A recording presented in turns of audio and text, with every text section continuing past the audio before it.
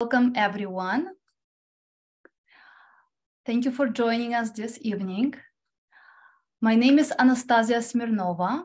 I'm an associate professor of linguistics in the English department at San Francisco State. And today I'll be leading a discussion on Chat GPT and its impact on higher education. Our event is structured as follows. I will first introduce the topic and tell you about Chat GPT and the questions that we will try to address as part of this discussion. Then we will hear from our panelists. After all panelists present, we will take questions from the audience. Please submit your questions in a Q&A as we go. So our main topic today is Chat GPT. Chat GPT is a new technology by OpenAI, a San Francisco-based startup. It was released in November last year, and by the end of January, it already had 100 million active users. So this is an unprecedented growth rate. What attracts users to this technology is its ability to produce natural language-like responses to a range of questions. So it can perform on a number of tasks impressively. It can answer factual questions, explain difficult concepts. It can summarize texts. It can write essays in different literary genres. It can write poetry, generate computer code.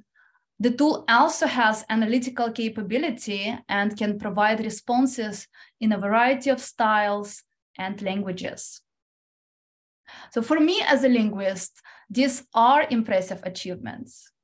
Not so long ago, natural language technology was still struggling with very basic linguistic tasks. For example, if I ask, who is Barack Obama and how old is he, we understand immediately that he refers to Barack Obama. But this was a challenge for AI systems. They could not establish the link between the referent and the pronoun. From this perspective, the performance of ChatGPT is truly impressive. And the implications of this technology go far beyond the field of natural language processing. For education, the main questions are whether and how this technology can be integrated into classrooms to make teaching and learning more effective. And what we see is that teachers, educators, and learners have provided a range of responses. Some programs banned ChatGPT in classrooms. The motivations for these are the following. So often, it can give wrong answers and mislead users. It can present answers as truth rather than as a position. It can reproduce bias. And there are also privacy considerations. So OpenAI's website says that users must be over 18 to use ChatGPT. And there is an understanding that users' data is collected. But ChatGPT does not verify age. But then there are also some positive examples of how this technology can be integrated into the classroom.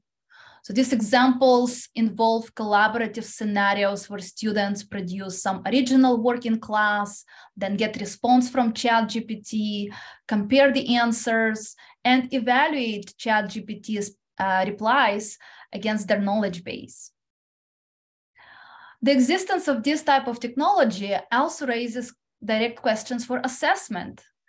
And again, the range of responses here varies from the proclamations that we should fundamentally rethink our assessment methods to more moderate calls for supplementing the current methods with oral exams, video essays, or assignments that draw on students' personal experience.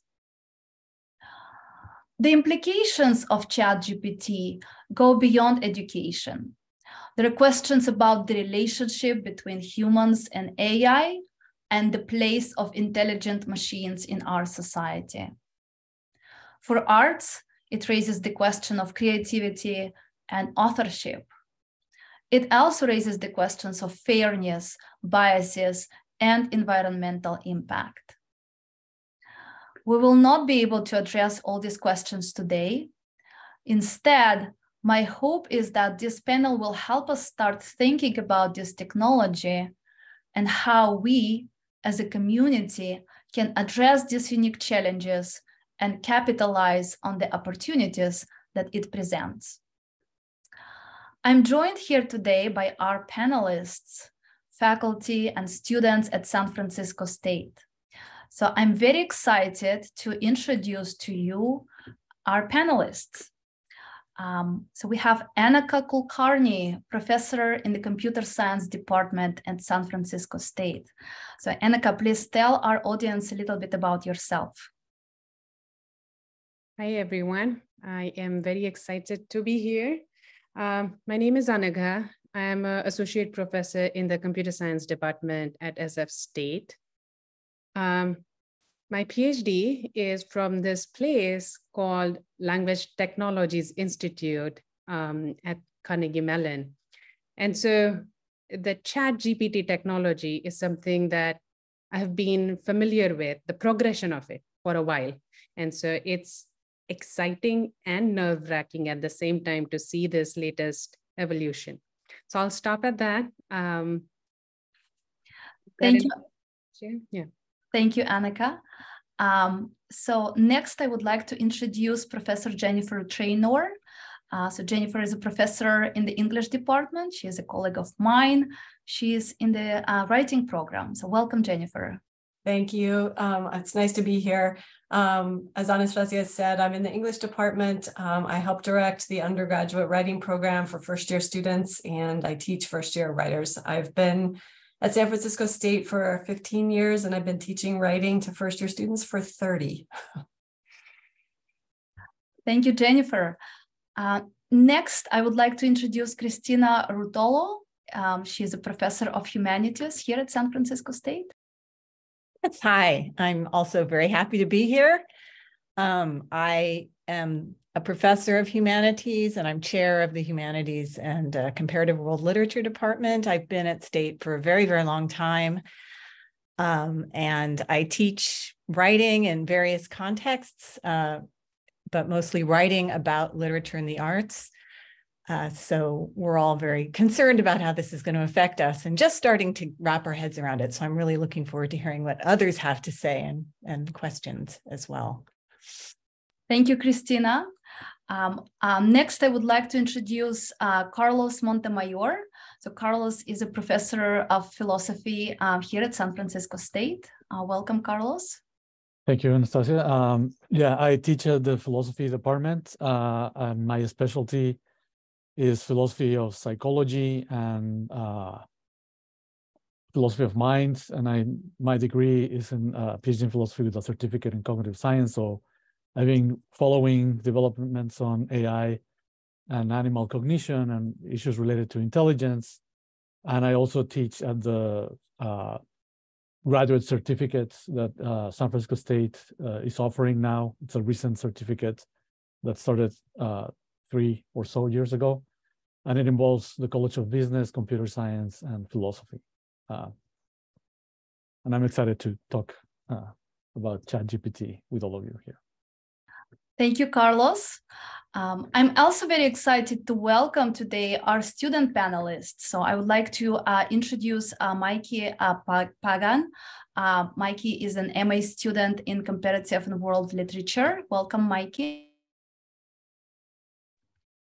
Hello, thanks for having me. Yeah, I'm a MA student at SF State in the Comparative and World Literature Department. And yeah, as Cristina pointed out, there's a lot of things to think about and across all of these disciplines. So I'm pretty excited to be here and listen to all the panelists speak. Thanks. Thank you, Mikey. We are also joined today by Ishan Kumar. Ishan is an MA student in philosophy and the president of the SFSU Student AI Club. Welcome, Ishan. Thank you, Dr. Smirnova. Yes, I'm also very excited to be here, and I'm interested in philosophy of language, philosophy of artificial intelligence. So I've closely followed this development. Also excited to give a perspective from the students' point of view on how this technology will affect us in the future and how it can really help us. So. Thank you, Ishan, and welcome to all the panelists.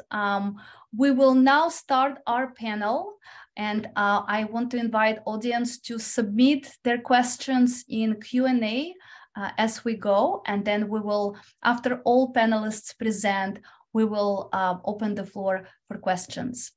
Now I will hand it over to Anagha, who will speak on a short history of large language models. All right.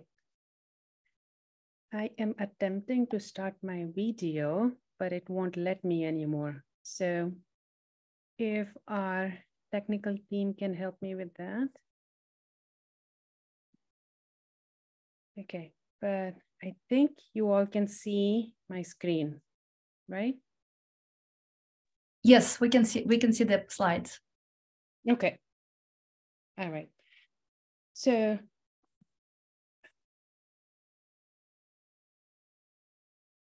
okay, all right. I want to start us off with, like the slide says, a very short history of large language models. So starting with what has large language models to do with Chat GPT, which is our main topic here today. So first came the language models. They are also called n-gram language models. And I'll tell you about these in a minute. But this was the first. The next thing that came was neural language models.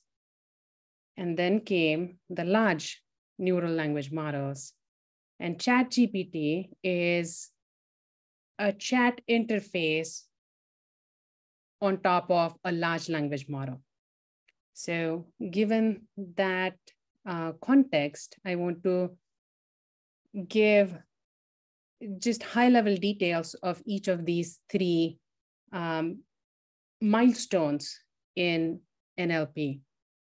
So language models is what powers the autocomplete feature in our editors, right? So all of us have encountered this scenario where we typed in a word and the editor suggested the next words. And Chat GPT, at the core of it, is exactly this. This is what it is trained to do. Look at all the words that have come until now and predict the next word. That's really it. That's at the core of Chat GPT. And so this problem has been worked on in form of language models for a while, since 1990s. So for the last 30 years, computational linguists, NLP researchers, computer scientists, AI researchers have been working on this problem, especially folks in speech recognition systems. They have spent a lot of time working on language models. But other researchers as well have contributed to language models. And for the last 30 years, we have been making do with these language models. And I say making do because we have usually had very simplified, very naive versions of language models. So here I give 3 examples, 3 gram, 2 gram, 1 gram. And so as the slide says, 3 gram, for example, looks at just the previous 2 words to predict what the current word should be, right? Which any human can tell is a very poor representation of language, because language has much longer dependencies between words. But this is all we had because the computations are costly. We didn't have enough data. So because of a lot of just practical constraints, this is what we had. And so we have used it for the past 30 years, right? At most, the big companies, the Googles, the Bings, who have large compute power, they were able to use higher order language models, 5 gram, for example. But that was the extent of it until the neural language models came about. And so neural language models were a big paradigm shift for this problem, because they introduced us to a whole new way of trying to model language, trying to predict the next word. They brought in learnings from a slightly different domain, from the biological sciences, where the core idea is that the single unit, the neuron, is a very simple unit. But when you bring a lot of them together and connect them and arrange them in layers, then magic can start to happen. You can get a very powerful modeling tool when you bring massive number of simple units together. What I didn't say in there is what the next bullet is reminding us, that these algorithms are only powerful, or rather the tools that come out of these algorithms are only powerful if we give them large amount of representative data. Okay. And this implies that if we want to work with large amount of data on these big networks, then we need large amount of compute power as well, right? So there are 3 things that had to come together for the neural language model to become a reality. The algorithms, the neural network algorithms, which are also called as the deep learning algorithms, because they can have several layers of these neural units. So deep learning algorithms had to be invented. We had to develop ability to work with large data sets. So computational power, as well as the availability of large data sets. So these 3 things had to come together for neural language models to become reality, and for them to be really useful, effective at the simple task of predicting the next word. And now the last milestone in our progression here, which is the large language models. So large language models are neural language models, but they are just massive. Their model sizes are such that we haven't seen them before. And this has happened very quickly in the last 5 years. We have seen this exponential progress in the field. So in 2018, these were the numbers that we were looking at in terms of how big these language models were, how many parameters they had, which was already quite big compared to the 30 years before that. We were never used to talking in terms of millions and millions of parameters, at least not academic researchers. But by the end of last year, so the Chat GPT model, or rather the language model that powers Chat GPT, has 175 billion parameters. I can't even wrap my head around that number. The numbers lose meaning at this point, right? But that's why they're called the large language models. And to give you a little more progression of the specific technology that Chat GPT is based on. So Chat GPT was introduced by this company, OpenAI, which was originally a nonprofit. It has become for-profit. And OpenAI is getting a lot of news cycle right now, but I want to acknowledge that the work that is behind GPTs was done by so many different research groups. Google was a big player, Toronto. So many different companies as well as academic research groups have contributed. And OpenAI, what they have done very well is bring it all together. and bring it together very fast, actually. So as you can see in this progression, they were putting out models quite fast.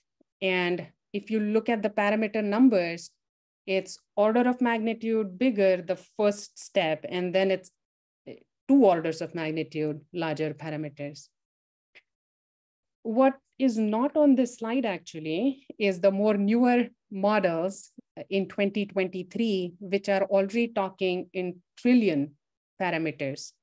So this is just gonna go bigger and bigger is what I can tell right now.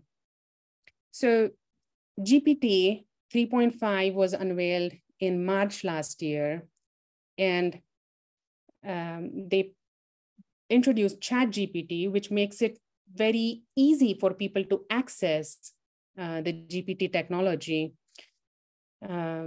later last year.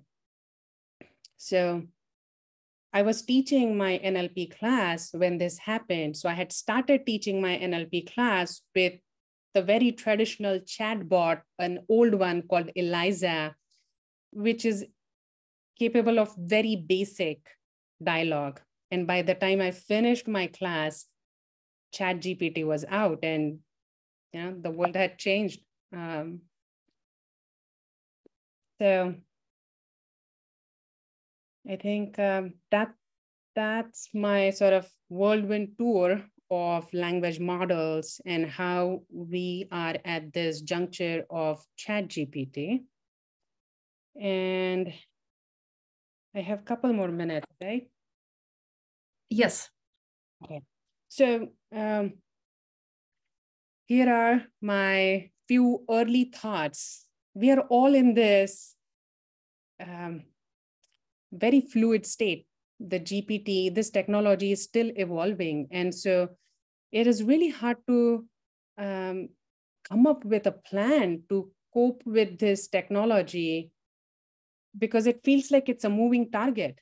When you try to come up with a solution for the current state, it feels like that state is going to change quite rapidly and we'll be adapting again.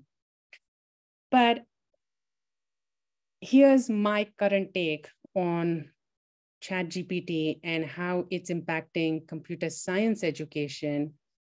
And I was thinking of it from 3 perspectives. One is the classroom teaching, the other is assessment, and the third is how do we ensure our students get onto a path of career success?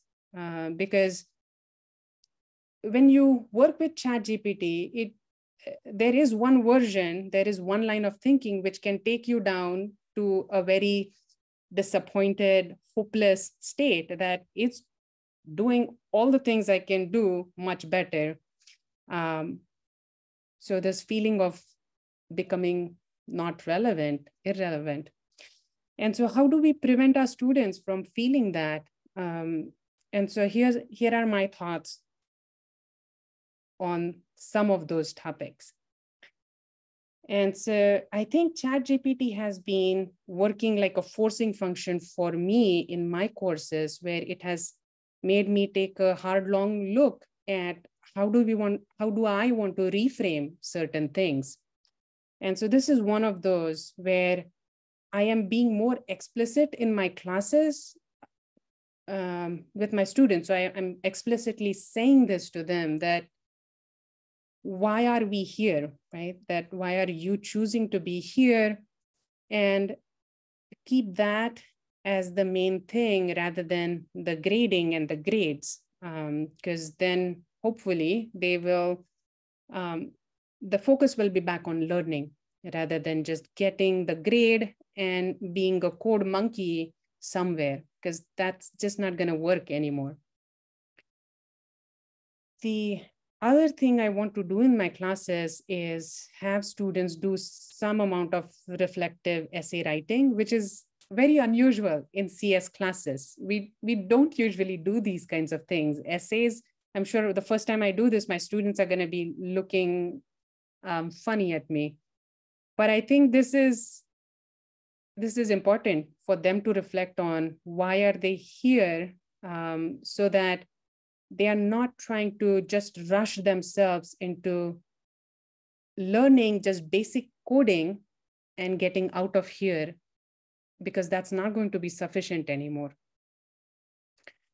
The other thing that ChatGPT has forced me to do is talk more about my research projects, because when I have tried to test that which of my research projects will become redundant now that ChatGPT does what it does. And none of my research projects have become redundant. They all need me and my students working on them. And so I want to showcase that. I usually don't, in an intro NLP course, I don't really talk a lot about the research projects that are going on in my lab. And I'll have to change that. I have to talk more about these projects in the intro NLP course, because then the students can see why they will still be relevant, where humans are still needed. So that's one thing. And another reflective activity. I think there is, I did this myself as well. I used ChatGPT as a study partner for a topic that I was curious about. And it was great, honestly. I think I was a lot more productive in terms of making progress in my understanding of that topic. I was able to internalize a lot more.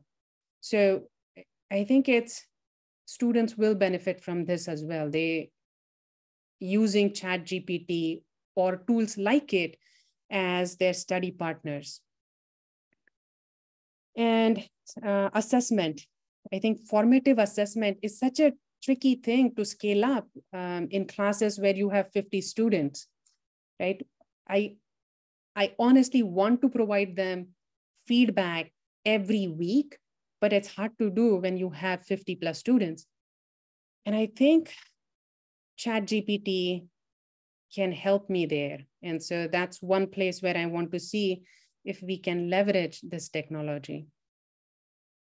And lastly, usually when we develop assignments, we try to keep them deliberately sort of small in scope, so that the student isn't trying to get their head around many new things. But I think if they are going to use ChatGPT to do smaller tasks, then we can shift away from this small scope programming assignments and start to assign larger, potentially even interdisciplinary programming projects, where now they really have to apply themselves. They can liberate themselves from smaller, more simple coding tasks, but then they have to be doing the high-level thinking. And that, I believe, is actually helpful to them as they move towards becoming a software developer, where in their jobs, they do have to do exactly what these assignments will ask them to do. So those are my early thoughts.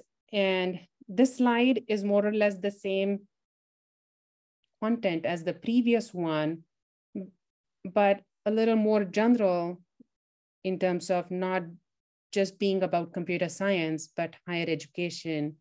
These are the points that I think can transfer to other fields as well. So with that, I want to stop. I'll share these slides later. This first link there is a compilation of many great articles about ChatGPT. I had fun reading through some of them. I haven't gotten through all of them, but both these links are really good reads. So I'll share this afterwards. Anastasia, is this enough for now? Yes, thank you very much, Anagha. I can definitely relate to the need to revise the content as I teach applied computational linguistics this semester, and when we talk about basic NLP tasks, suddenly lots of them are solved. so that is definitely a big change.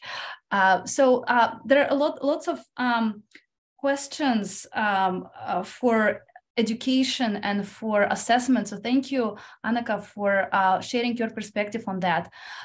We will address questions after all panelists present.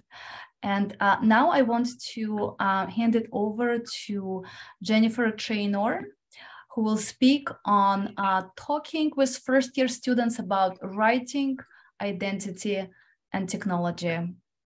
Thank you. Thank you for that presentation. I think I can build on it.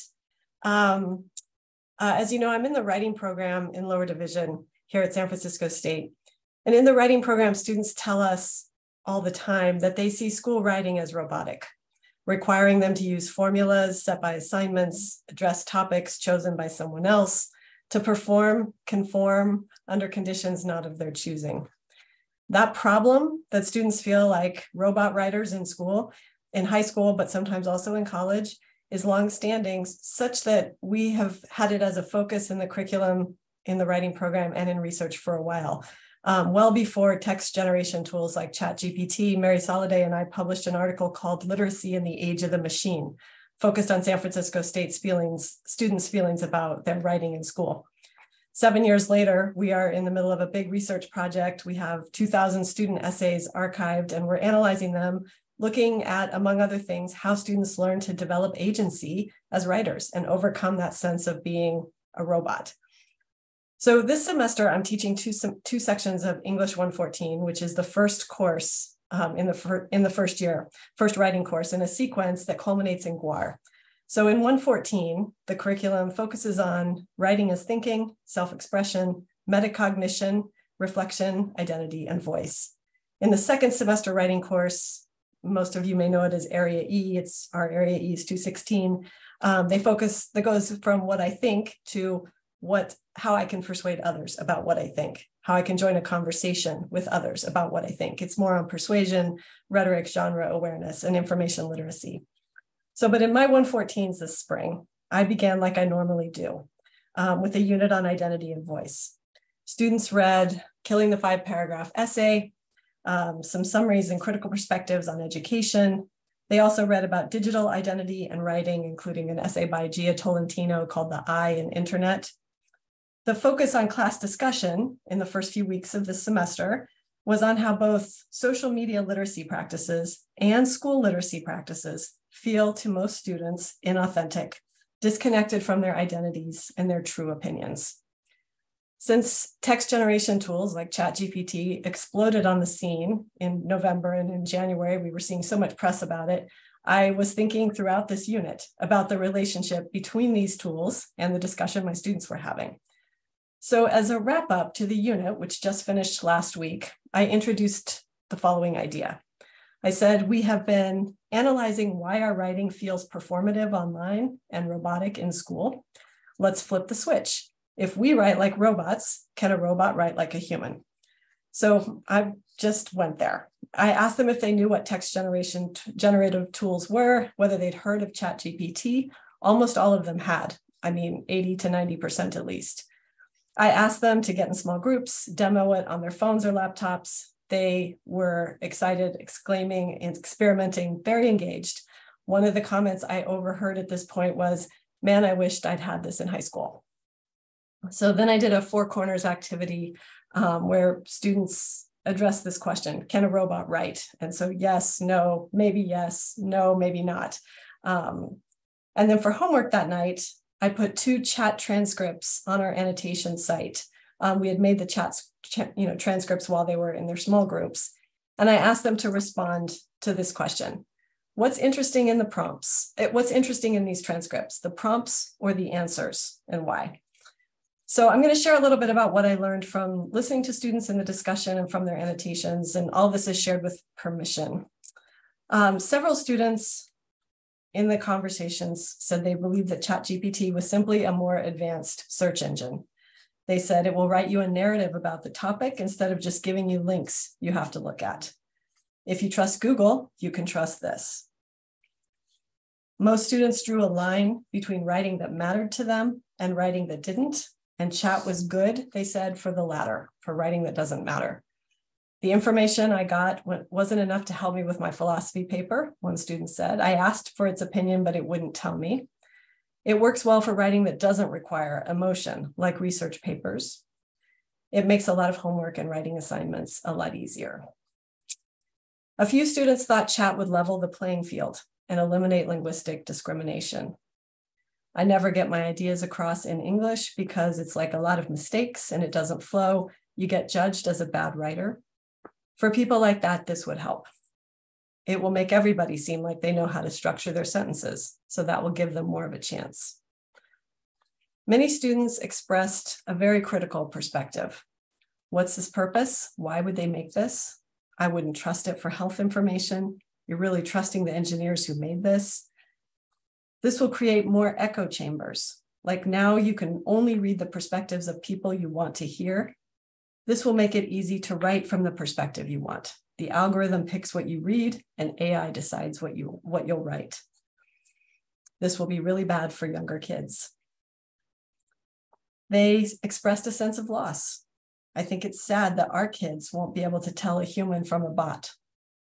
We perform online, and now literally we don't even have to try to perform. The chat will do it for us.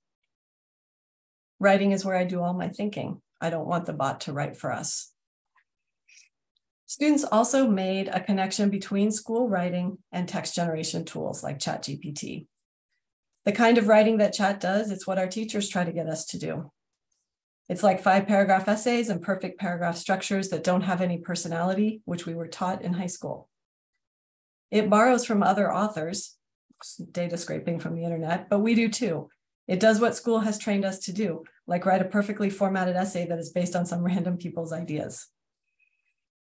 I asked students what they thought teachers should do in the face of this new technology or this new tool. They said, care more about what we say than how we say it. Give us more time to write so we don't feel so pressured. Make assignments more about our life and opinions. Teach us how to use technology so people aren't fooled by misinformation. Allow us to make mistakes without losing points and getting shut down. Finally, I asked them how they thought students should approach these new tools. Use it for brainstorming, but make the writing your own. Try to find the sources for what chat is saying. Make sure it's correct. Use it for editing if your teacher cares about grammar. Make sure you can stand behind what chat produces if you're going to use it. Someone could call you out on it. You better know what you're putting under your name. Don't put teachers' assignments or other people's writing in chat without their permission. You don't know how it's going to get used. So students' main takeaways were that the writing that chat produced was formulaic, structured, perfect, but lacked authenticity. But for this reason, they also concluded it would be useful for some types of school writing. So here are some of the ways that I am currently thinking about this and some tips maybe for best practices. I don't think I have any answers here that will change the world, but I think the first thing is to recognize that tools are always a part of writing and they can have a democratizing effect, as some of my students pointed out. We can incorporate tools into critical information literacy education, and we should. It's not enough merely to tell students that text generation tools may not be credible or aren't credible, or to police their use of them. At Stanford, undergrads are already using Chat GPT to draft cover letters for internships as a way to save time so they can work on other things. If we focus myopically on banning it or policing it, we deprive our students of that kind of tool use, and it's an equity and an access, it's an opportunity loss for them.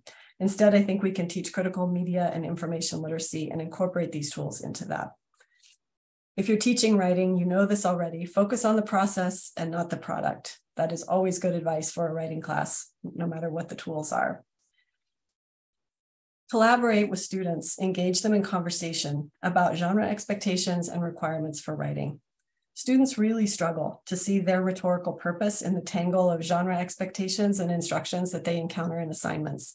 Many of those instructions are written by us in an effort to help them, but students see kind of a blizzard of rules and mandates.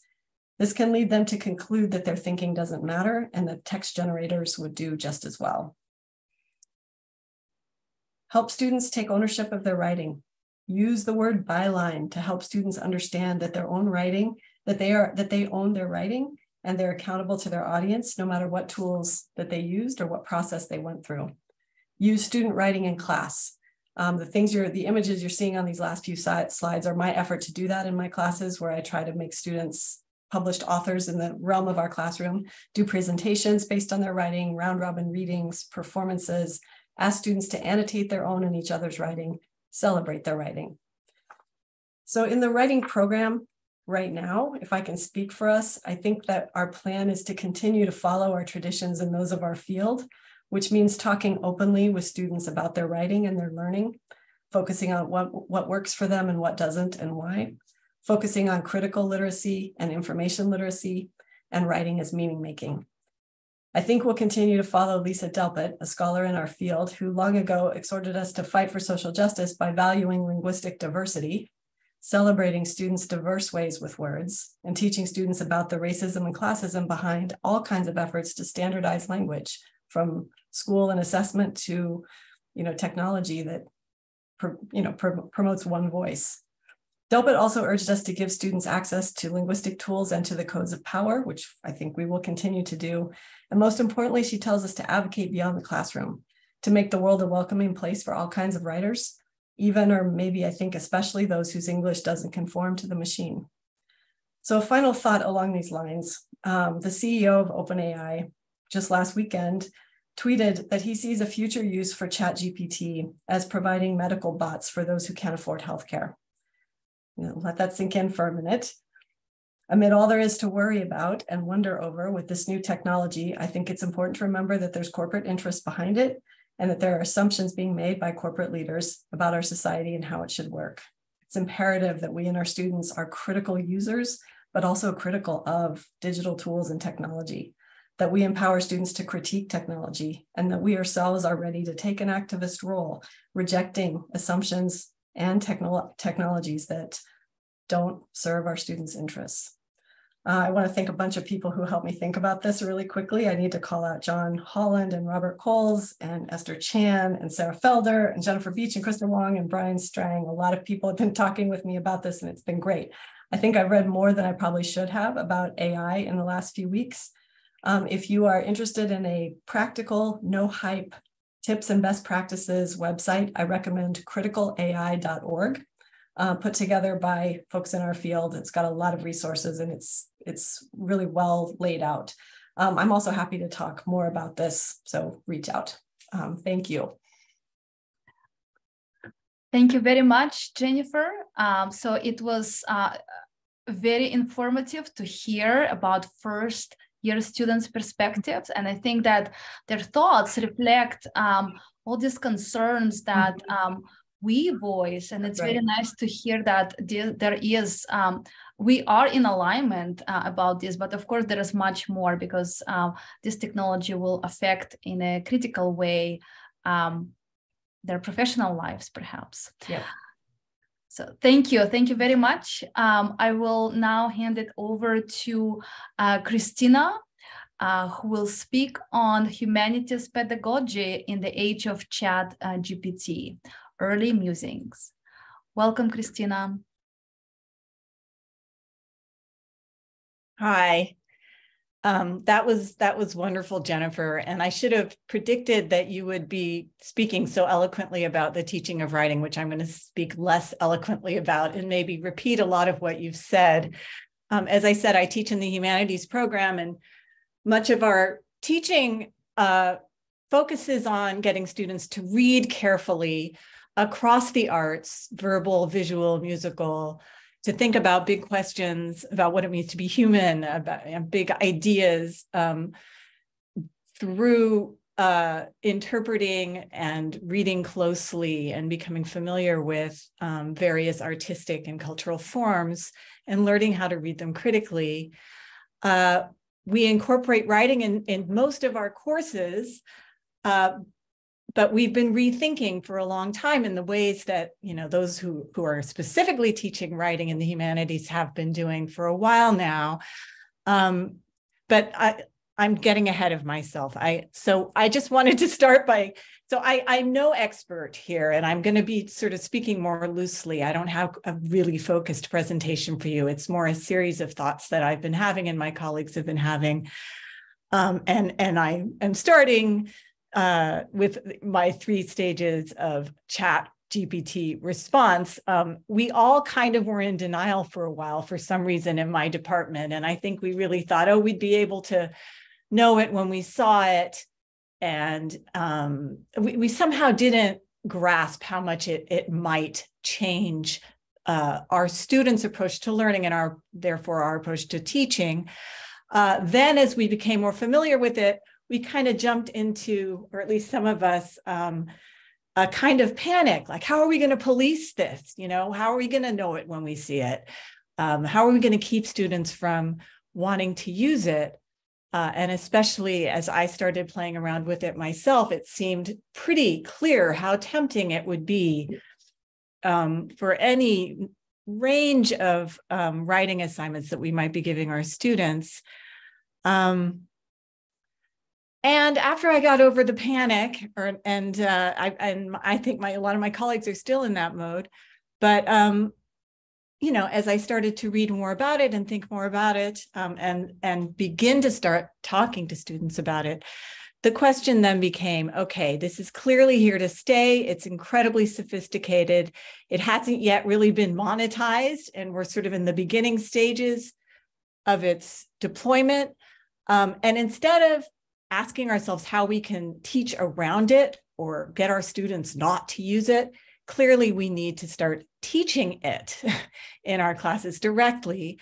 And in our case, I think teaching it both as an emerging technology that is emerging for particular reasons at a particular point in history, and that is one in a series of technologies of writing and knowledge production and representation.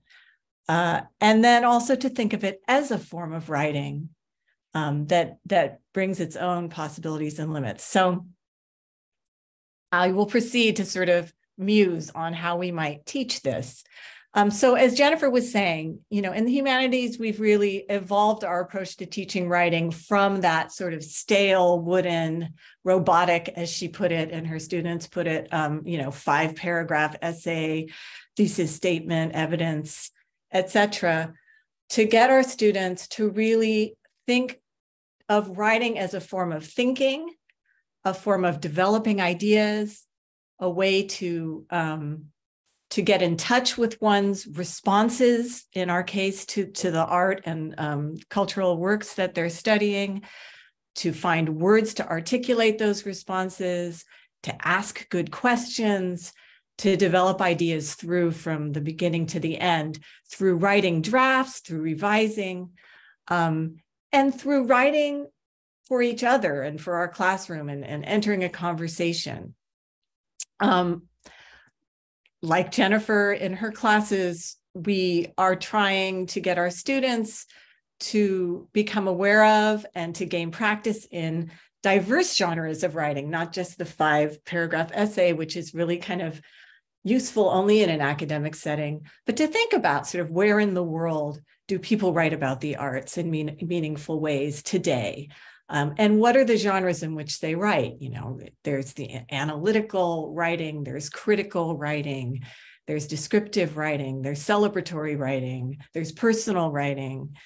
And then to think about writing and the use of language, and this is particularly the case in our interdisciplinary humanities program, where we're really teaching across creative forms, to think of writing as one of many different forms of communication, expression, and thinking that bring its own special powers and its own limits, and that, of course, will give them agency, effectiveness, mobility in their lives in a world that still really privileges writing in many, many different contexts. So, you know, writing is is very much embedded in the way we teach, and we really are trying to get students to want to learn to write, to become curious about their writing, to see writing as a process and not just something to churn out to get a grade.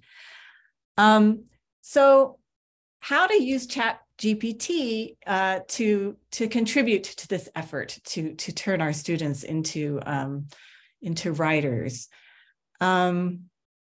So unlike Jennifer, I have not yet tried this out on students. So I was really heartened by what she just presented. And it's really a version of something I will want to do in the future.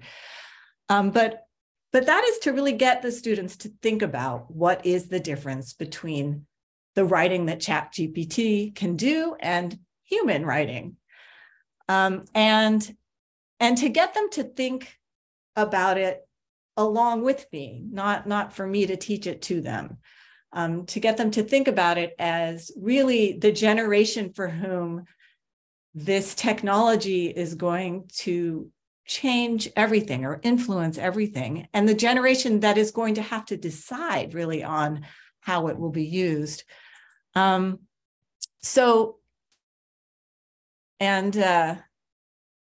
kind of helped us think about this.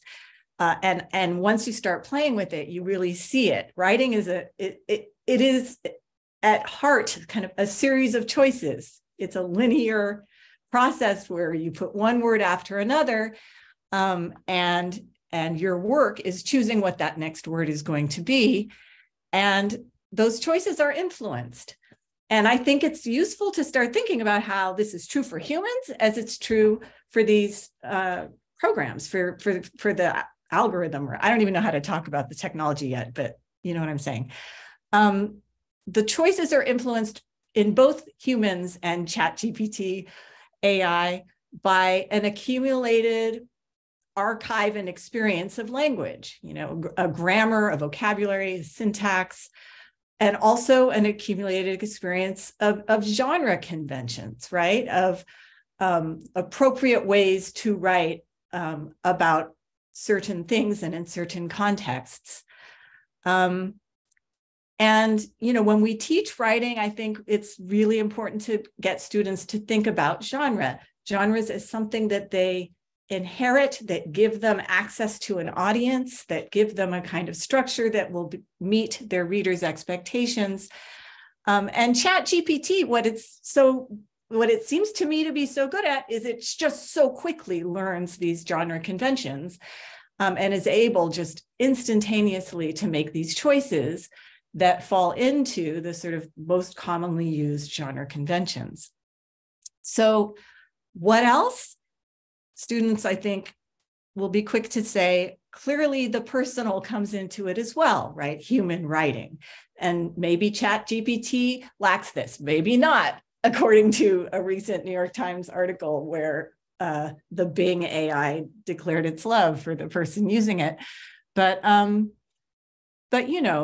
the individual writing has certain goals, certain desires, certain biases, certain idiosyncrasies that are also going to affect these choices and perhaps make their writing unique, distinct, have their own style.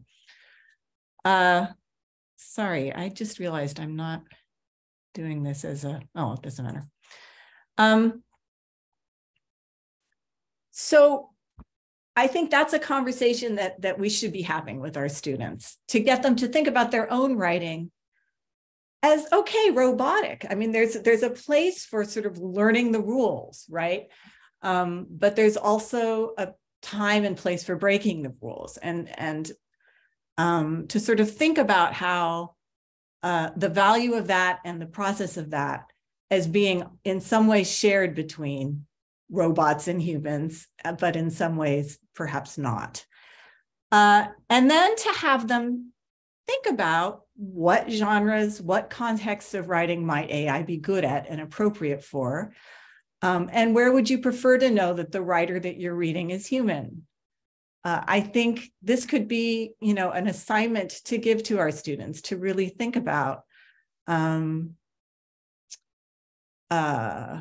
what they'd be okay with as readers knowing or not knowing whether it's human written or AI written, and what wouldn't they be okay with not knowing whether it was AI written or human written. And then to also raise the question of ethics. How might we use AI ethically in our own writing processes? And I'm already getting ideas from Jennifer and Anagha, and for the ways in which AI can help us generate ideas and can help us with our writing. So that would be another question I would add now that I hadn't even really been thinking about. Can AI give us, get us started, give us perhaps ideas we hadn't had before for questions we could be asking, research questions, outlines, for instance. What is the ethics of that? What is cheating and what is not cheating? And get the students to be thinking about this along with us. Okay. So the other thing, so besides the sort of teaching of writing, in the humanities, we're also always, no matter what topic we're approaching, we're always asking our students to think historically and to historicize not just the individual works that they are studying, but the language, the form that those works are being expressed in.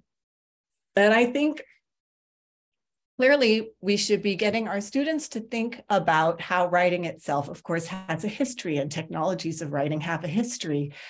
And they are at a moment in history that's been preceded by other moments when there's been profound changes in what it means to write and how we write. And, in my own life, the invention of the word processor, I started writing with a typewriter and then started using a word processor. And what difference did it make to be able to cut and paste? That seems like ancient history now, but at the time it was like this really profound thing. Like suddenly you could move huge pieces of text from one place to another. Different implications than Chat GPT altogether, yet changing everything in a way. Getting them to think about these genres that they're writing in, and that Chat GPT is itself learning and generating in its writing. Genres have a history. Genres change due to historical pressures. I just taught Frederick Douglass's narrative in one of my classes, where Douglass is able to write a kind of narrative that hadn't been written before and insert a voice that hadn't had a place in American literature before, in part because he mastered the genres of his moment. He learned to read and write when he wasn't supposed to as a slave. And then after he escaped, he became a reader who soaked in the genres of his moment, became a master of their conventions, and wrote this narrative that would reach its audience, but at the same time was able to manipulate those conventions and see their limits and see how they had to be broken in order to bring his own perspective, having grown up under slavery as an African American, who also was familiar with a completely different set of conventions and genres of expression, of oral expression, of musical expression, that he then made a place for in his narrative. This is an example of the emergence of a new genre that perhaps would be prevented by a technology like Chat GPT, which is in some way sort of reinforcing existing genres. I don't know if that's true or not, but it's worth thinking about, right? So to get them to think about their relationship to genres and the history of genres, to get them to think about the history of authorship and what kinds of privileges and powers authorship has meant at different times and place, who gets access to authorship, what does it mean to be an author, and who is the author in a text generated by Chat GPT. And I think for me, sort of, especially given this sort of moment that we're at the beginning of thinking about how this can be used, and of its deployment and of its perhaps, it's sorry, I'm trying to think of the word, but it's now sort of being tested, right? It's free for everyone's use. We're all sort of part of the process of its testing. But at some point, right, there'll be the next step where it becomes monetized and it becomes,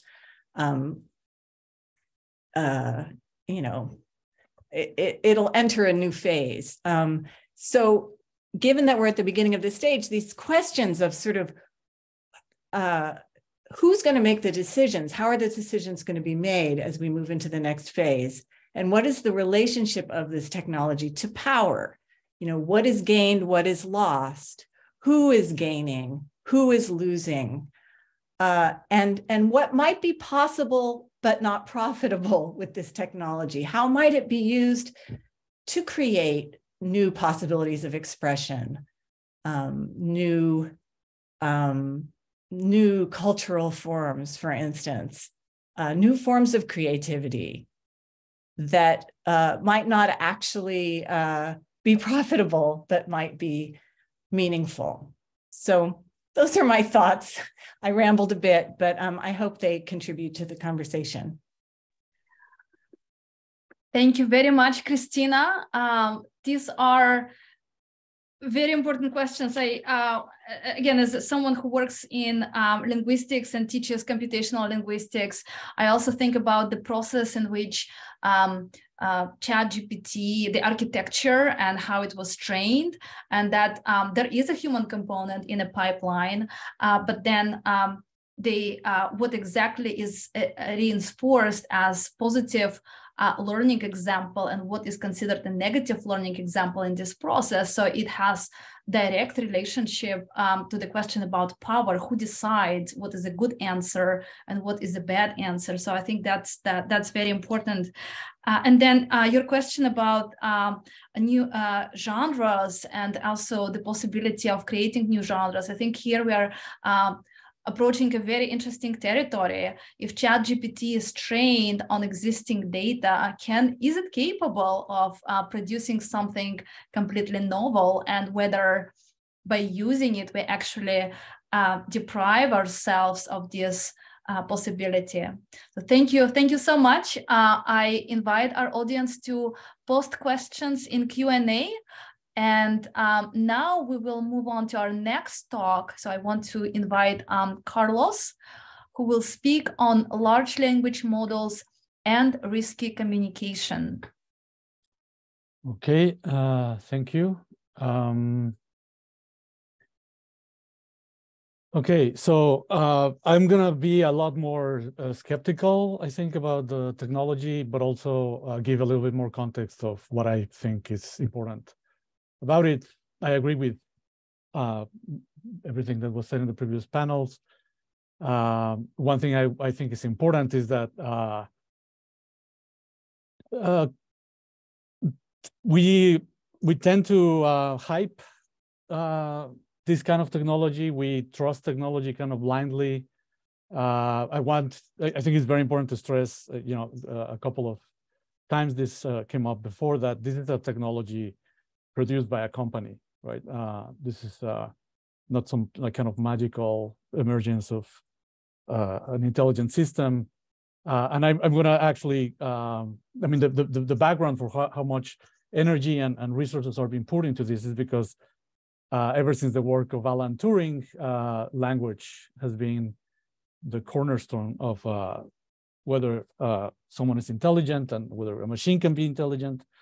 And Chat GPT is definitely impressive in this regards, but I want to develop some ideas from philosophy of language, actually, to just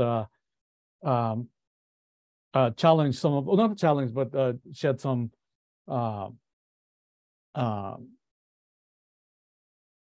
think that there's reasons for skepticism. Sorry, I'm gonna So language, again, as I was saying, is what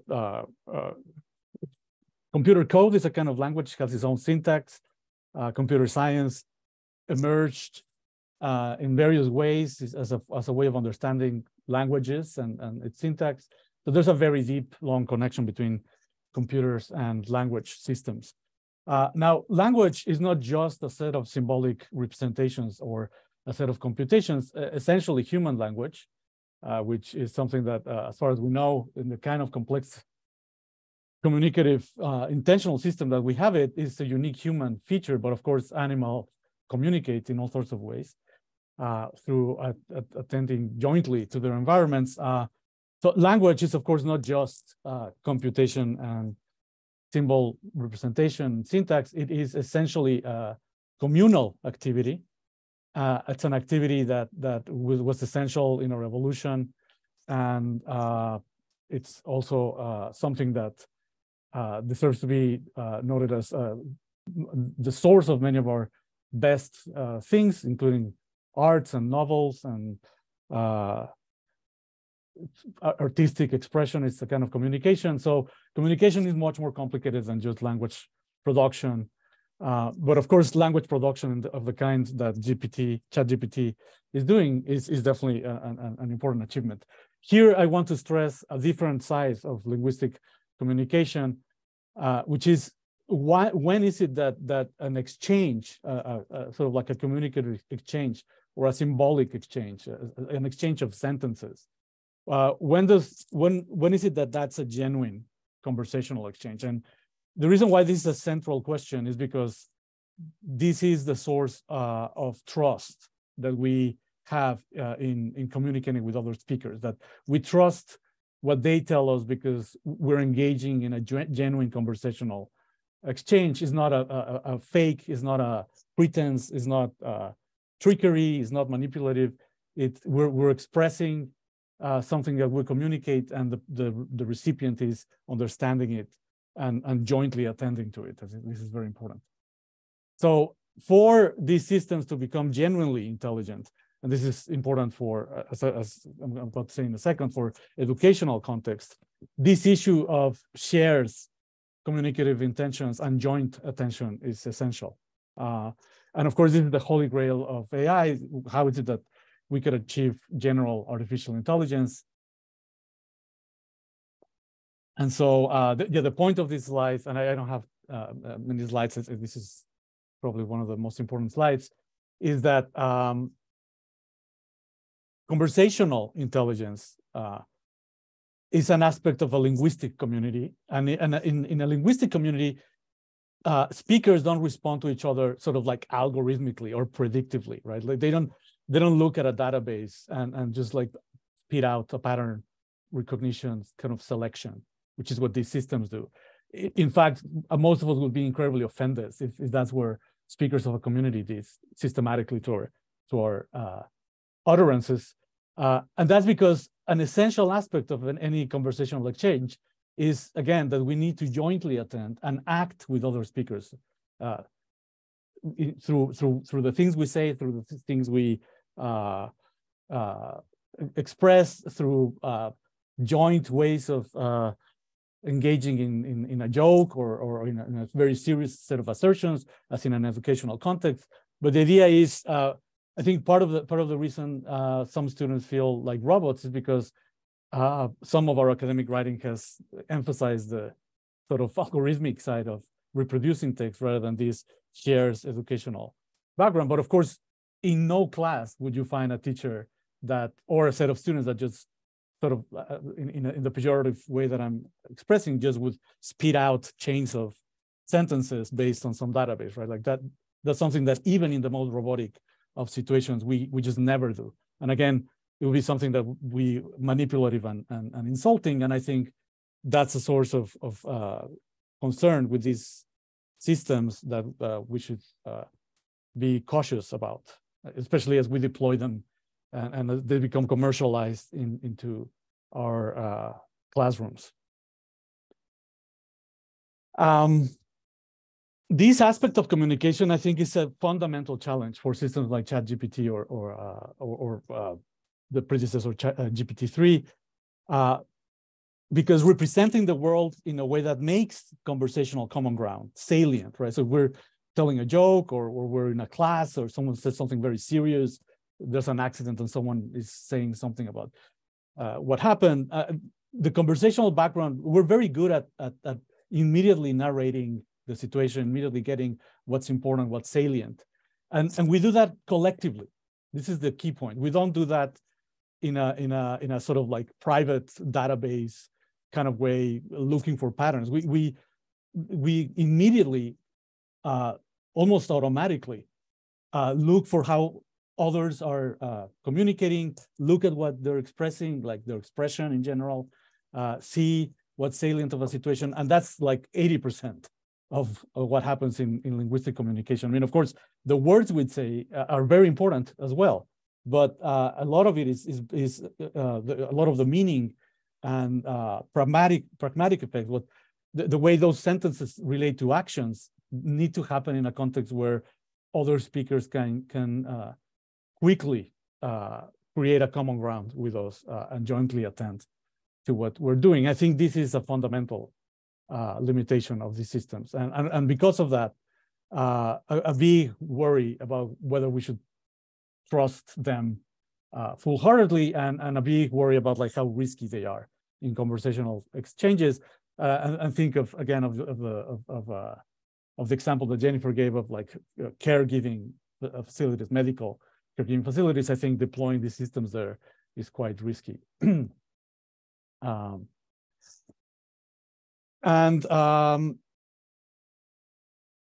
risk comes from the fact that so far, even though these systems are quite impressive and they do incredibly complicated things, they're not genuinely intelligent in the sense that I was just talking about, right? So a genuinely intelligent agent, and even Alan Turing wrote this in his very famous paper on the Turing test.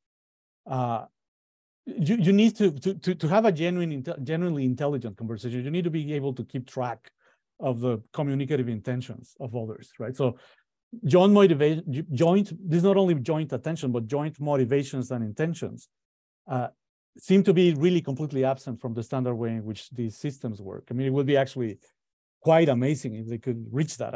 I think if they reach that, we got general artificial intelligence, and if we got that, we're in much deeper trouble than what happens to our classrooms.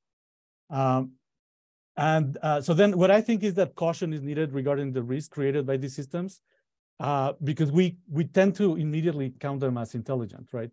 But even though they don't really have communicational intentions or communicative intentions. And thereby these can produce fake, unreliable, or even manipulative exchanges, not because the company wants to trick us or because the system wants to trick us. It's because they're not keeping track of our communicational intentions. They're keeping track of something entirely different.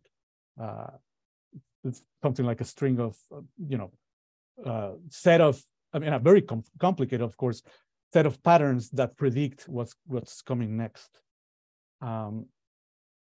And that's basically what I wanted to say, just again, to bring some other kind of different perspective to this issue.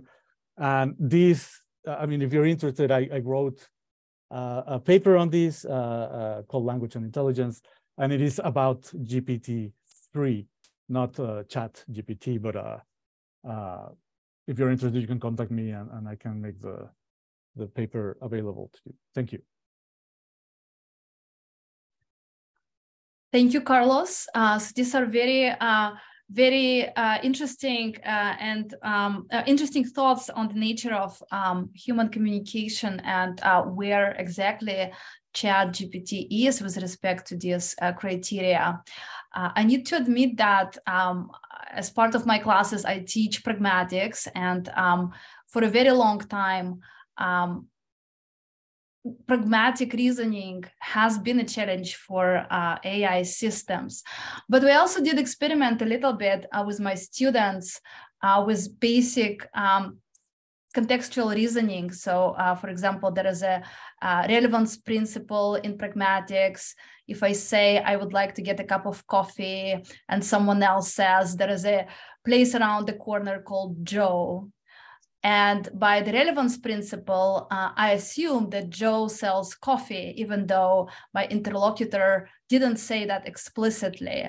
And when we tested these mini scenarios, we actually got very good responses from Chat GPT. But I think you're pointing out to whether it actually is able to keep users' intentions throughout the whole conversation. And that's, again, I think that's a very good question that challenges this perspective on Chat GPT as a all-powerful, competent tool.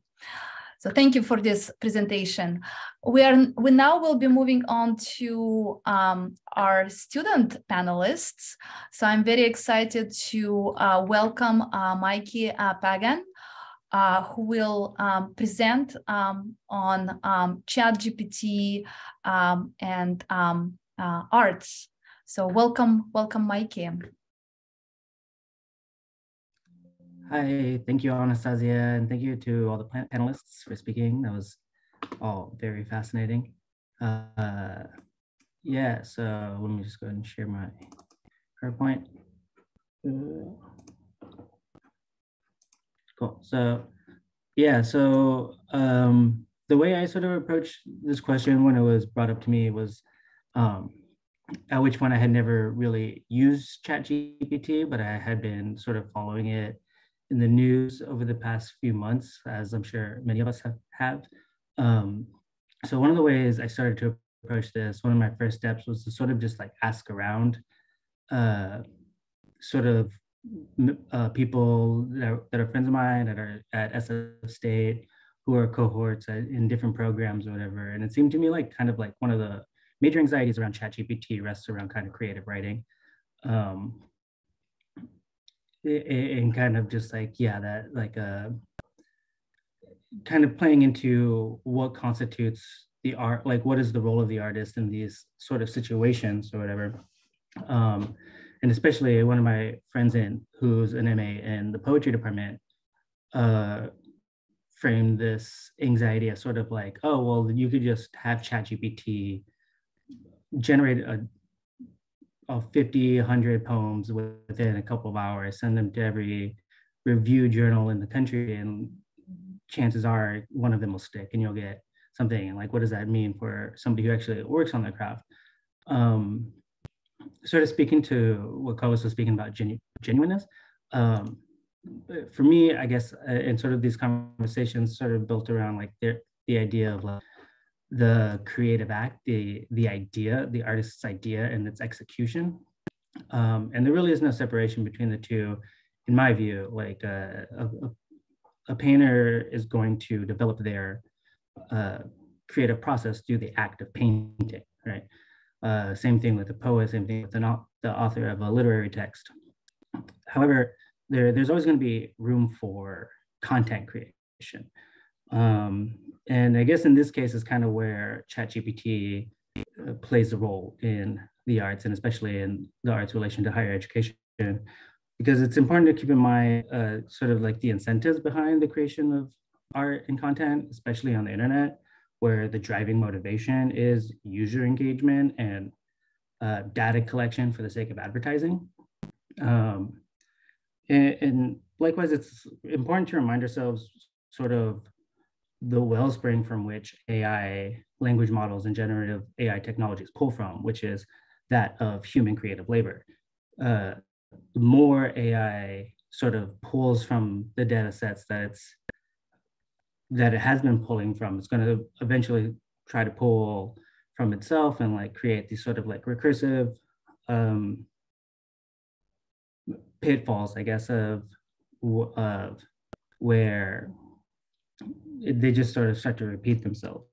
I guess in that regard, one of the potential pitfalls and dangers of AI use, especially in the higher education and the fine arts, are the idea of authenticity and creativity, at what point, who owns the art, who made the art, is if there's that, if you're just asking a computer to do it for you.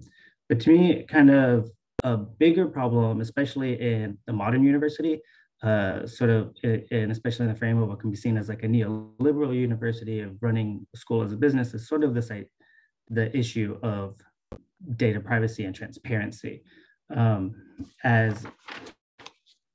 As Jennifer pointed out earlier, there's these corporate incentives of AI and these corporate assumptions about what society is and how schools should be run and what the purpose of higher education is, especially in regards to arts.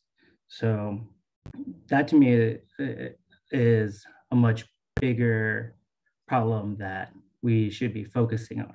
And of course, there's bias, the fact that it's pulling from, largely Western frameworks and data sets.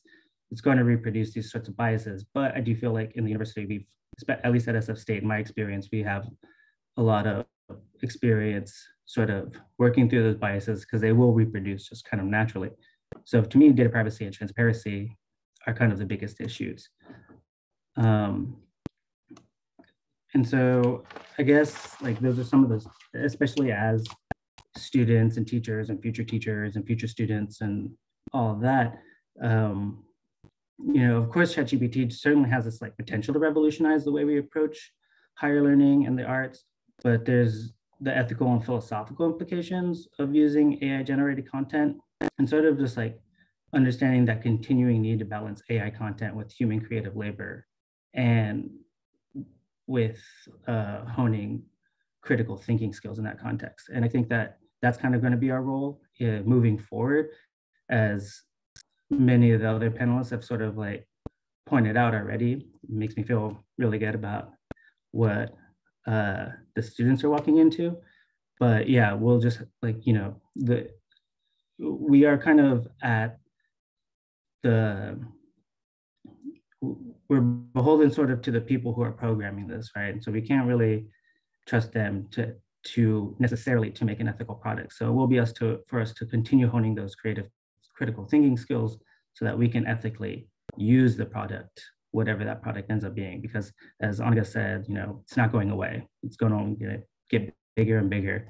And it is a moving target. So we kind of just need to be focused on sort of following it and see how it continues to move as we continue to work with it. As it continues to affect our studies. Thanks. Thank you very much, Mikey. So there are so many important questions in your presentation. So the question of bias, right? And the kind of data that these models are trained on. Again, if it's data from internet, they are overrepresent certain groups, right? And other groups are not represented at all. And then it affects, in a way, the language that is generated by Chat GPT. There are indeed efforts to address this issue, but again, we would like to know more about the processes and the mechanisms and who controls that and who chooses what kind of data is used to train these models. So thank you so much. If you have questions, please post them in Q&A and we will address them after all panelists present. And now I would like to welcome Ishan, who will speak on Chat GPT uses, misuses, and the issue of translation. Welcome, Ishan.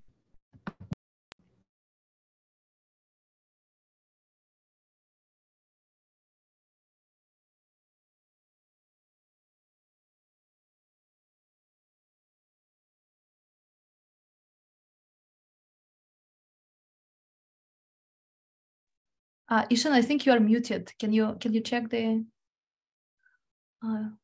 microphone?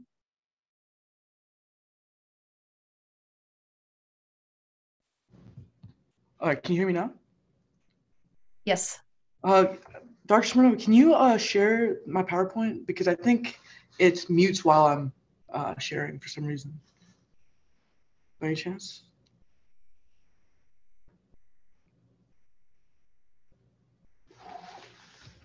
It's shared right now. I think you're okay. Oh, it's sharing right now? Oh, okay. Okay. Never mind then. Okay. Yeah, so since we're constrained for time, I'll be really fast. But hopefully my presentation will be all that more hard-hitting. So I decided to present on the uses, misuses, and the issue of translation in Chat GPT. So us as academically honest and intellectual students, especially in the humanities, are kind of confused about what we can use Chat GPT for and what would constitute a misuse of Chat GPT. And I'm going to make the argument here, as Professor Monomura kind of did, that Chat GPT, at least in its current state, is extremely mediocre in writing important papers on philosophical issues that I think are central to the humanistic disciplines. But, and we'll see this later, at the end of my presentation, the issue of translation, right, the translating from one language to another, kind of indicates something to the contrary, that ChatGPT is understanding the meaning of some text in one language and translating it to idiomatic text in another language. So, as Dr. Traino so eloquently noted, there are some obvious uses of ChatGPT, right? It can provide us with general obvious knowledge. We can use it for maybe finding the synonyms, antonyms, and metaphors having to do with some words, checking for grammatical errors in our writing, providing valid or coherent arguments, not true, but valid or coherent ones, debugging code, and we will see it actually is very good at translating from Greek to English and Latin to English, but not so much in other languages. And that'll be kind of a philosophical issue that we'll maybe try to address.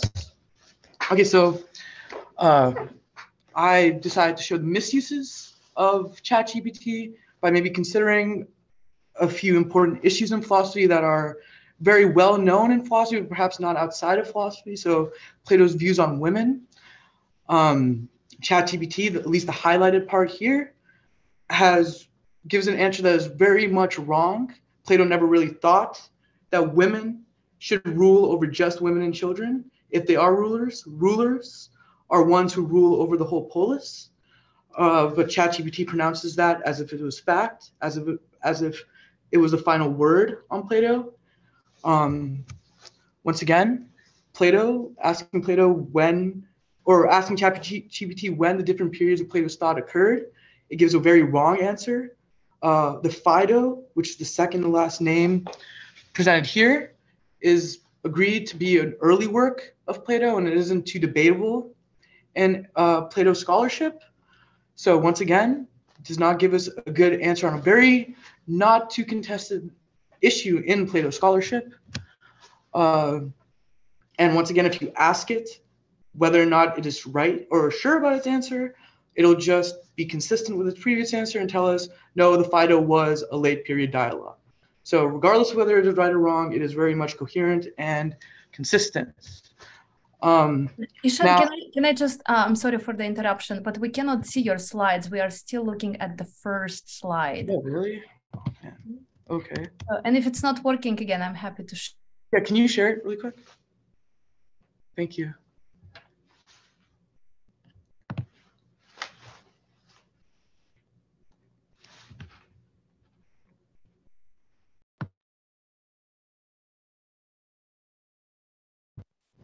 Okay. And what slide would you like me to go to? You can go to the 6th one.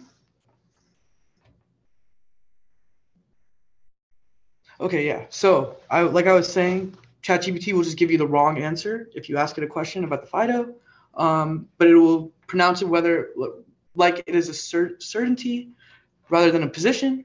Okay, so now go to the next slide, please.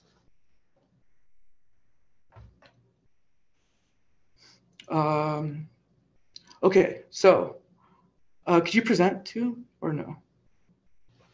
Just one second. Let's see.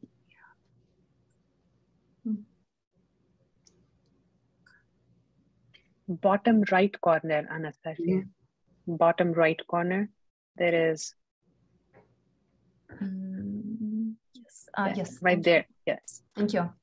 Okay, thank you. Okay, so now if you ask ChatGPT to answer a question that's hotly debated in Aristotelian scholarship. It'll once again give you an answer as if it was certain, right? So it's not in conversation with the rest of the philosophical community, but acts as if this was fact about Aristotle. Yes, Aristotle thought ethical knowledge was scientific knowledge, even though there are a lot of different positions on this very issue. And actually, I think that this is probably a wrong answer, but it is not in conversation with the rest of the philosophical community, and therefore it doesn't feel like it needs to give even a citation to back up its claims. The next slide, please. You can just hit the arrow. Thank you. And if you reword the question, it'll give you a consistent answer that, once again, is certain for it. And we don't think that, intellectually curious and academically honest humanities students are ones who give their opinion as if it was a certainty. They will maybe give an opposing view, cite their sources, but once again, as Montemayor noted, it seems like it is not in conversation with anyone else except for perhaps itself. So go ahead. The next slide. And so I've been talking a lot of trash about how ChatGPT really seems to not be in conversation with anyone, doesn't understand what it's saying. And so I kind of decided to go and ask one of our professors, Jeremy Reed, whether or not ChatGPT was good at translation. Translation, to me at least, is one of the ways we can see whether or not someone understands a text and can translate it into another language that captures the meaning, but perhaps not the literary or the literal sense of what was translated. So we took an important passage from the Nicomachean Ethics. The bolded part says, all art and every inquiry. If you look at other translations of Aristotle, is mostly in agreement that it's actually supposed to be every art and every inquiry. So this gave me little cause for concern, but also at the same time, I was like, oh yeah, okay. So it's not good at translation. Most scholars agree that it's every art and every inquiry. Go to the next slide, please, Dr. Smirnova. The one after that. Okay, so we'll stop here. And so I asked Jeremy Reed to ask ChatGPT to translate something that had never been translated before into English. And so it identified it as Greek. And what was even more mind-blowing, that it actually captured the meaning of what was translated. Not the literal sense of what it was supposed to be, but rather the meaning of what was translated. And that was pretty concerning. It seemed to actually grasp the semantic rules and syntactical rules specific to Greek and somehow translated into idiomatic English that is also governed by its own semantic rules, which was pretty concerning. And so go to the next slide, please. So this was probably the most, it gave me most pause for concern. So the bolded part, arguing that it's more fitting to show favors to someone who is not in love than to someone who is. Now this, in the literal sense, would be something like, it is fitting to show favors to someone who is not in love and to someone who is, but it is more so to say fitting to show favors to someone who is. And then the rest of the sentence, it seemed like what ChatGPT did here was make it into idiomatic English, something that flowed much better in our language than it does in the original. And we do think that is something that a good translator does, and it's very hard to grasp. It's not talking in literalese, is what a new translator usually does. So we have kind of two options here. Greek and Latin seem to be languages that are translated from very often into English.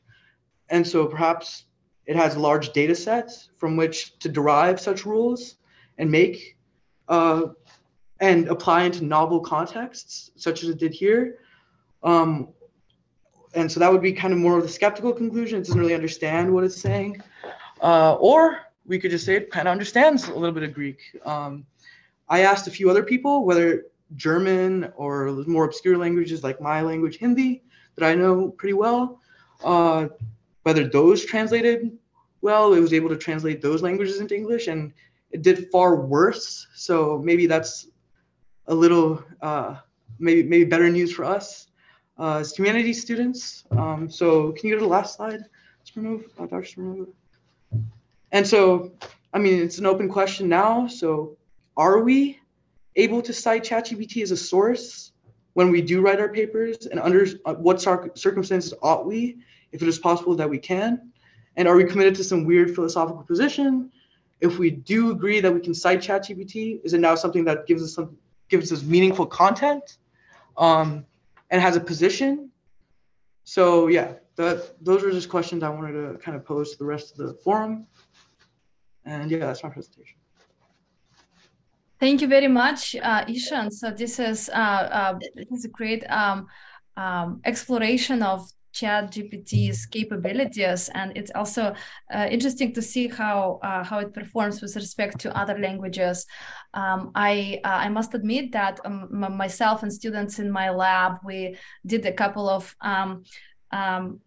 experiments using various languages. So a student of mine used an informal dialect of Japanese, and it actually understood it quite well. And then I had a rather long conversation with it in Ukrainian. So that was also, I can report that works very well. Your last question about attribution, right? So I think it's very important to try to address this question as a community. So where exactly, what is ChatGPT? So shall students acknowledge that they use this tool if they use it? And if so, what are the implications for using versus not using this tool as part of the learning process? So does it disadvantage someone, or is it, again, we've learned today that there are so many advantages to it, but then students can make their own choices, right? And then if you choose to use or not to use ChatGPT, whether it gives you an advantage or not. So I think that's something that we can start to think about as a community. So thank you very much. I want to thank our panelists, and now we will open the floor for questions. So we have several questions in the chat already. And starting from the one that was asked very early in the event. So there is a question that asks about ChatGPT and whether its release can be compared to that of a calculator. And I think there is also a related question in the chat that in a Q&A window that points out that by the time students got to use calculators, they actually learned basic operations. So I want to pose this question to our panelists and see what the opinions are. Is ChatGPT like a calculator, or is it something different?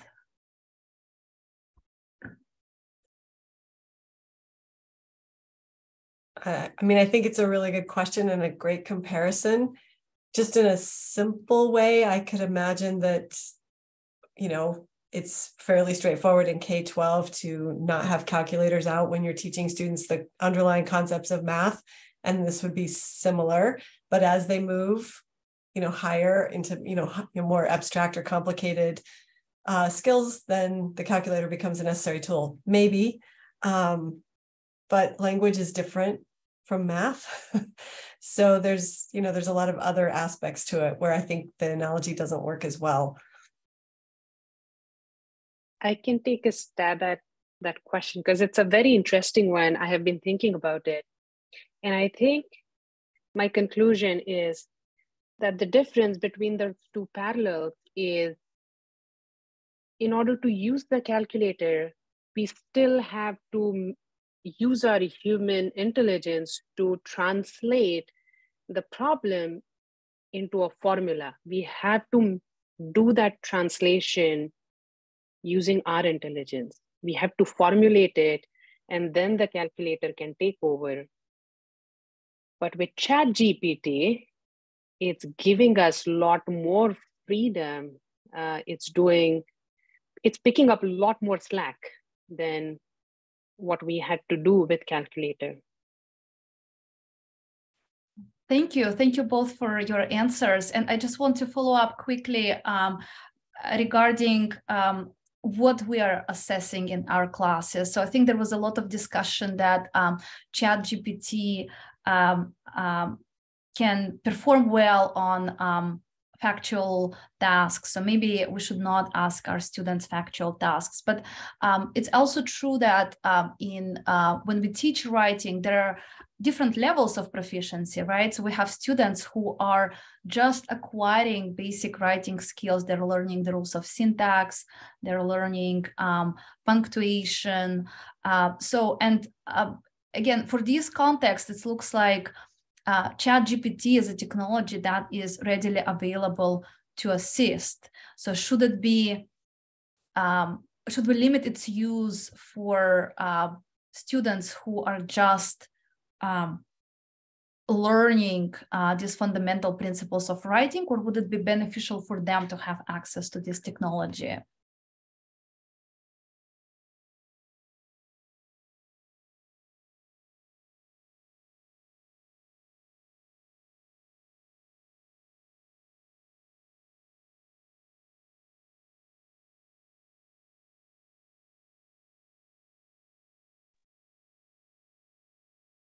I don't know if other panelists want to weigh in.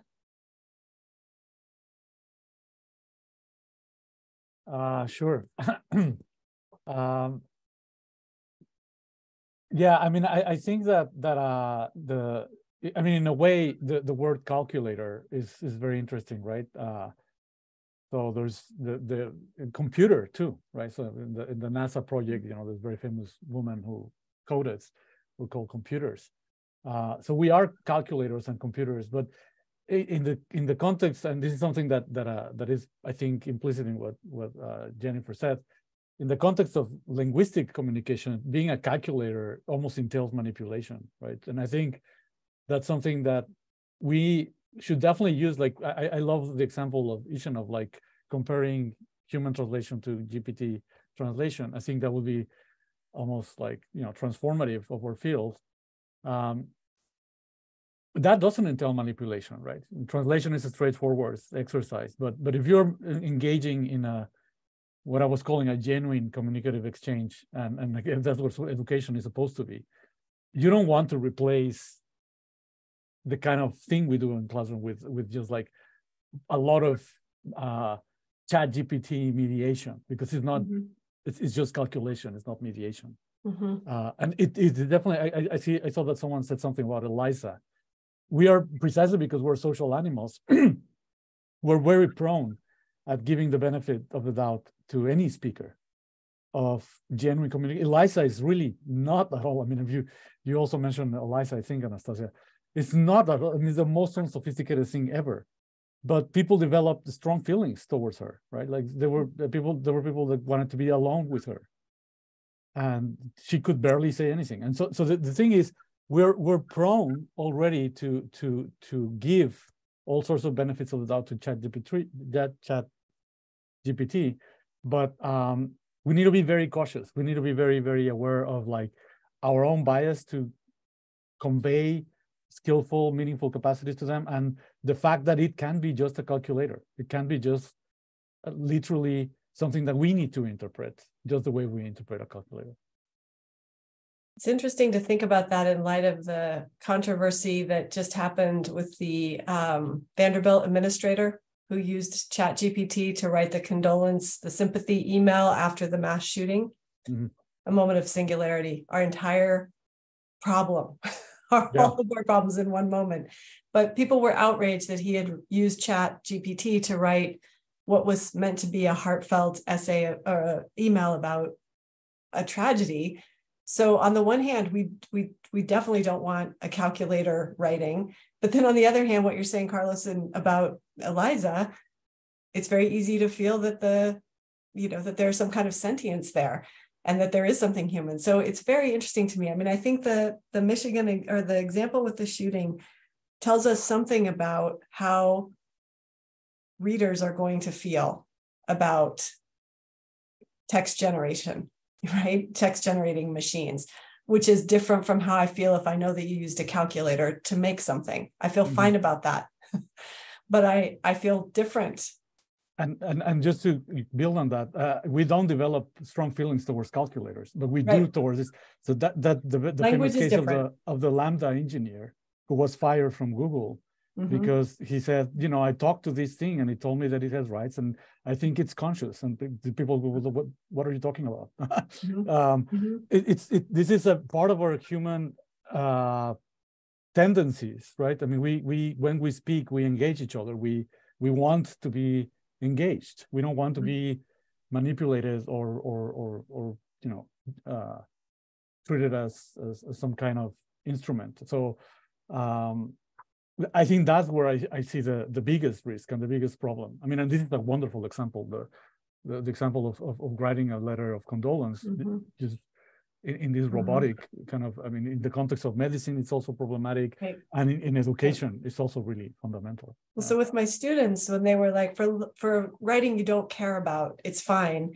I tried to get them to say an example of that kind of writing that they don't care about, right? What are we talking about here? Because, you know, how comfortable are you outsourcing the writing of training manuals for pilots or warnings on medical devices? How comfortable are we? Where is the human in that? Because I think all of us instinctively know we want a human involved somewhere there. Yeah, I think my biggest fear is that, you know, in the case of the condolence letter, we know that an AI wrote it. But at some point we're going to not know. Right. And just to have that constant suspicion it will lead, I think, to new efforts to detect and maybe even new ways of performing being human. Yeah. You know? Even driving has been really hard to automate for these more complicated human questions, like who's at fault if there's a crash, these kinds of questions that involve people somehow, and split-second decision-making seems like something that could be done. I mean, it is being done, but it gets complicated when humans are involved, and language is never not human involved. Yes, I wanted to say one other thing. Sorry. I just wanted to throw out there that I think these analogies and sort of getting our students to think about Chat GPT in terms of analogy. Something that came to mind, I teach a lot of classes on music and the history of music and technology. And I remember last time I taught this class, which was a long time ago, my students were like really bothered by auto-tune, you know, and by the idea that, and even by GarageBand a little bit, like that people you don't have to learn how to play an instrument anymore, like don't have to actually, you know, sing in tune, and that the machine can correct it. And, you know, this idea, you know, we were sort of questioning, so what is authenticity, right? I mean, it's always, you know, like, what is authenticity? Where is the source of creativity? These are all interesting questions, but I think to get our students to think about them as well is important. Yeah. And I heard there's a visual AI that's very similar, that you can say, like, draw a painting of a toilet in the style of Picasso, and it's amazing. I don't know what it's called, but Wally is one of them, or Dolly, right? Dolly, yeah. It's currently being sued too for copyright infringement of a lot of artists' work that it's relying on. So there's a lot going on. Thank you. So let's move on to the next question. We have such a good conversation, so I feel really bad to redirect it a little bit. But we have a question about asynchronous online courses. And there is a question about how such courses should deal with Chat GPT used by students. Again, perhaps it goes back to the question, do we want to ban it? And I think the answer we hear here is that we actually want to work it, right? But there are still some concerns. So what do you think about asynchronous online classes?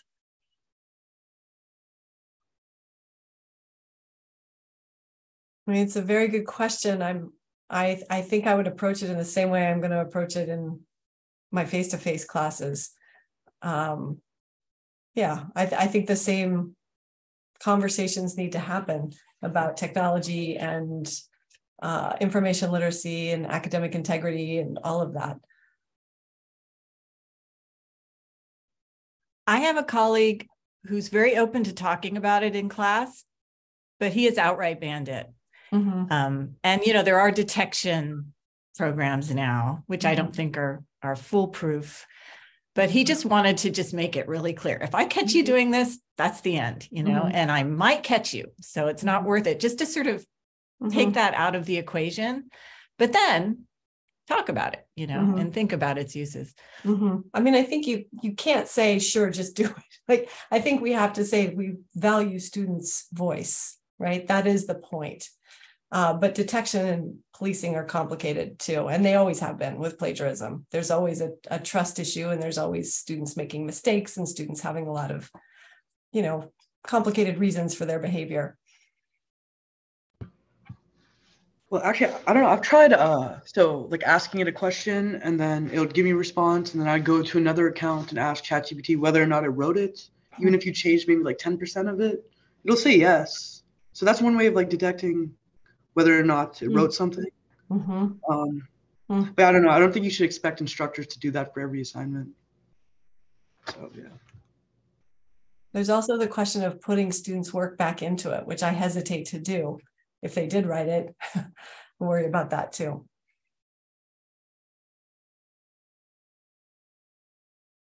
And I think there is a related question in a Q&A about traditional assessment methods and the amount of examination we see in classrooms. So that's the last question in the Q&A. And the question is, do we think that Chat GPT can be a source for individual learning exploration within space that is providing less feedback?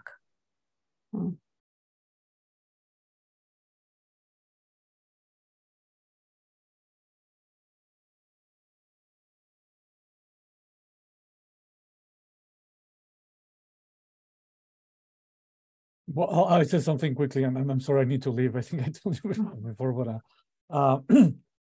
again, that's another word, right? Like philosophers always get stuck with words. Feedback is a communicative act. From my perspective, Chat GPT cannot do that. Cannot give you feedback.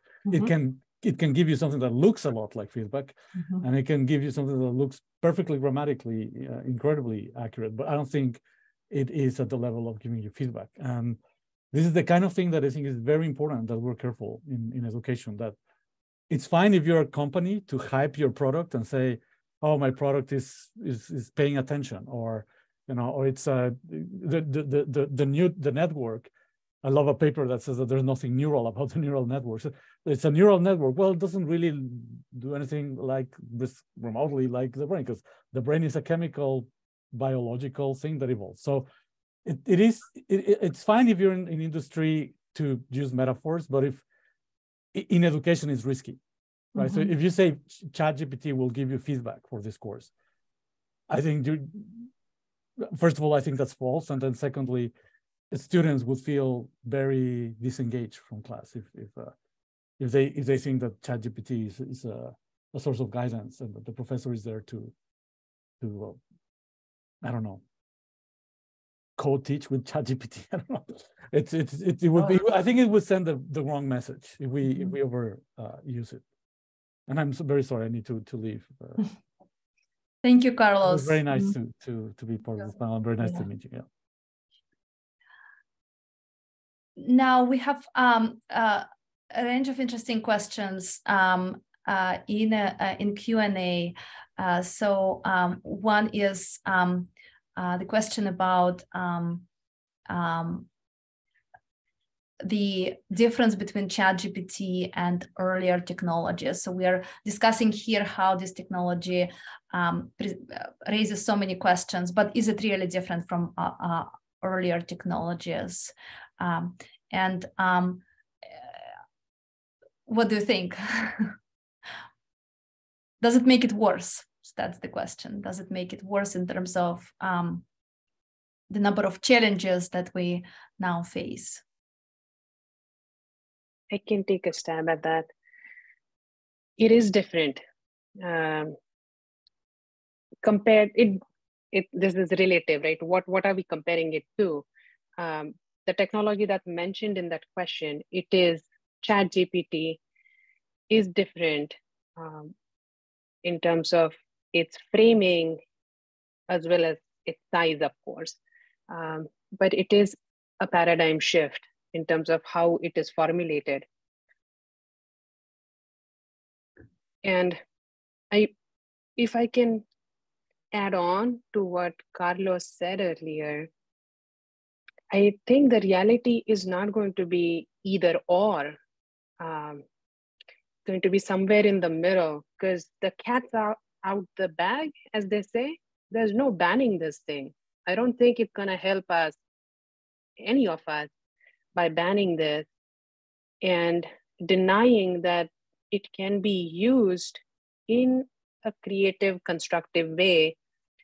I don't want to get hung up on the word feedback, but based on my personal experience with it, the tool was quite capable of directing my exploratory inquiry about that particular topic in fruitful directions. So it made my learning quite efficient. I was able to get my answers. Now, there is the question about accuracy. It's not always correct. And that is a problem that people are working on right now. And that's the big caveat that unfortunately us humans, we tend to start trusting and become very gullible. And we'll have to train students and ourselves to not do that. But I don't think we can completely dismiss it as a study partner. That's my take and experience.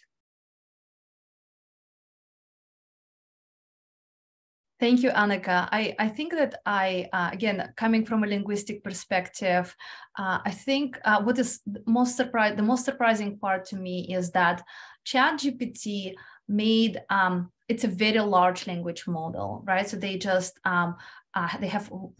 it uses a vast amount of training data. It has an insane number of parameters. But what is surprising to me is that just making this quantitative change, we are seeing a qualitative change, because again, what I see, all these linguistic tasks that were a challenge not so long ago, all these questions are suddenly solved in Chat GPT. And of course, there are caveats, but again, let's not to forget that only 3 years ago, textual entailment was a problem. So if I say, I have never seen a hummingbird not flying, we immediately understand that it's not, this text does not entail that we have never seen a hummingbird, right? But again, double negation, it was a problem. It's not a problem anymore. And there are so many examples that, again, that are so many cases that are solved now just by quantitatively, by making this quantitative change. It's 7 o'clock, so I want to thank everyone. Thank you very much. Thank you, our panelists. Thank you to our audience. I also want to thank the LCA technical events team, and I want to thank Dean Clavier for her support of this event. If you are interested to have this conversation going, I will post my email in the chat. So please reach out to me, and we can continue this discussion. So thank you, everyone. Thank you for joining us today.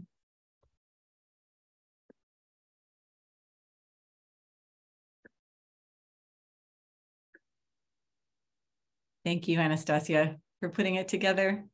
Well, thank you. Thank you for coming to the table and coming on board with this topic. I think it's very important that we discuss it as a community, and there are so many different perspectives, right? So I think it's important to share this knowledge and our position on this technology. Thank you so much.